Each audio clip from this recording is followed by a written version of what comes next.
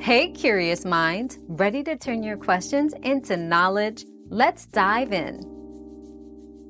Caring for a canary during molting season involves ensuring the bird has a nutritious diet rich in protein and vitamins. Provide fresh fruits and vegetables alongside its regular seeds. Maintain a stress-free environment by reducing loud noises and significant changes in the cage setup. Regularly offer a shallow dish of water for bathing, as it helps with feather shedding and growth. Keep the cage clean and well ventilated to promote overall health. Another mystery solved, but many more await. Keep up with our daily discoveries by subscribing and turning on notifications.